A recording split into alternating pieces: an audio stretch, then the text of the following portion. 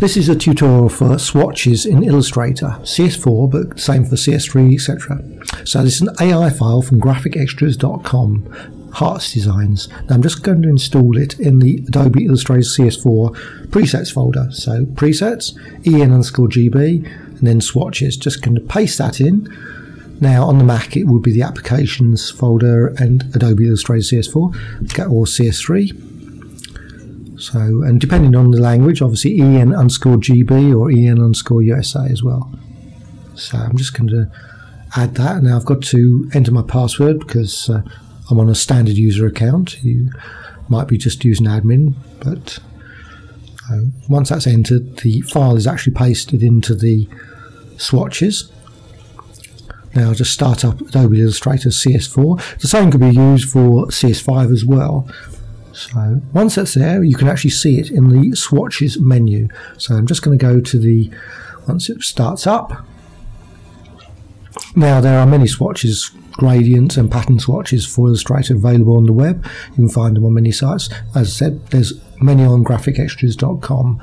So along with other presets like brushes and symbols for Illustrator and plugins as well. So opening new document.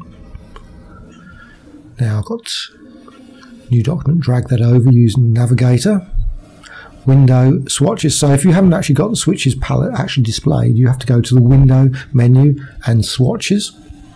Now that's the current one, that's the current state. Now depending on your version of Illustrator, you will see different swatches in there.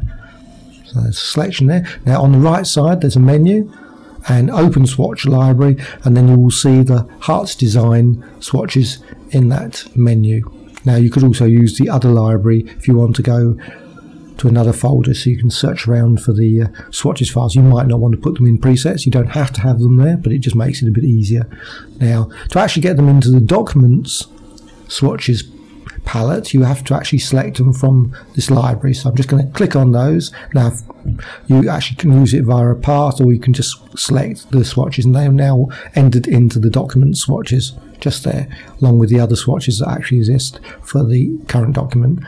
Now as soon as I create a path, now if I select swatches again from the library, they appear both in the document as well as in the part itself. It could be any part, so it could be a star, circle, or more complicated design than that.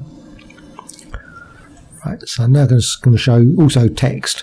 You can also apply the swatches to text as well. You can also apply them via appearances palette and those sort of things. Right, so I'm just going to create another design now. Star design. Again, will be filled with the current selected swatch. Now, one of the things that I've had quite a few people contact me about is scaling of the, or rotation, etc., of the various swatches. So obviously they're fairly small, but you can actually scale them. They are vector designs, so you can actually scale them up to any size. Now deselect the object in the scale and just leave the patterns on. Change the scale now, say to 400 or 500 or whatever. The preview, you will actually see the design is now scaled up by 800% there. So you can scale them that way. You can also edit the swatches as well. So do you actually want to create them all at say 800 or 900 the size, you can actually edit them and then put them back into the swatches palette with the new size, so they're sort of permanently stored as that.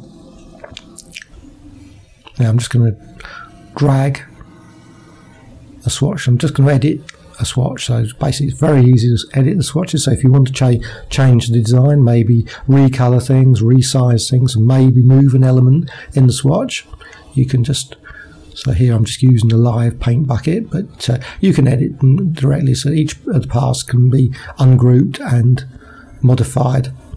So you can shift paths, whatever. As soon as you've actually finished that, you can then drag them back into the palette and save them again as a new swatch. Of course, the most important thing is actually you then save the designs, because it will only be saved for that document when you save that document. But if you actually want to save the library of swatches, you'll have to go to the actual original source document, the GX13 Hearts 2, and edit that and then save the designs there. Otherwise the designs will be lost, but you can save them.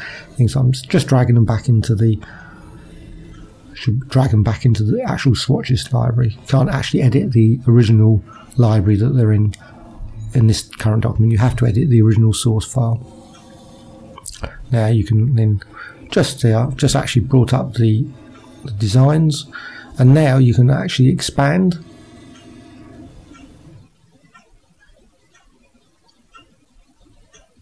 ungroup,